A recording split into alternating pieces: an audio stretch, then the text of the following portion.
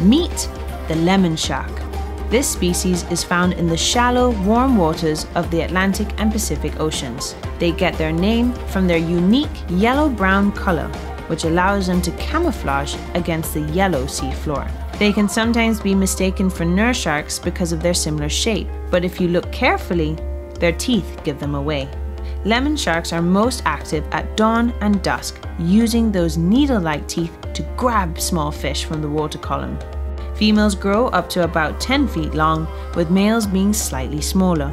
The lemon shark is considered one of the most heavily researched sharks because they are relatively easy to find. They are social animals and are often found in groups of 20 or more. Lemon sharks are known to stop swimming, resting on the sea floor. Nearby remoras will come in to remove parasites, even from the shark's teeth. When a lemon shark stops, it actively takes in water over its gills. The process is called buccal pumping.